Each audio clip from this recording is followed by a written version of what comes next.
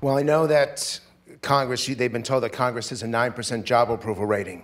What they probably don't know is that Muammar Gaddafi had a 15% job approval rating, and that was among the people who killed him. I mean, it has become that negative right now, and the hostility in Washington among everyone is that strong. No one's winning. Everyone's losing, and it's one of the reasons why, because I know this is also a presidential panel, you have to look at Hillary Clinton's candidacy, because what is more opposite than the four men up here? A woman is president. So you think she benefits from that? Watch this. How many of you want to see Hillary Clinton elected president? Applaud.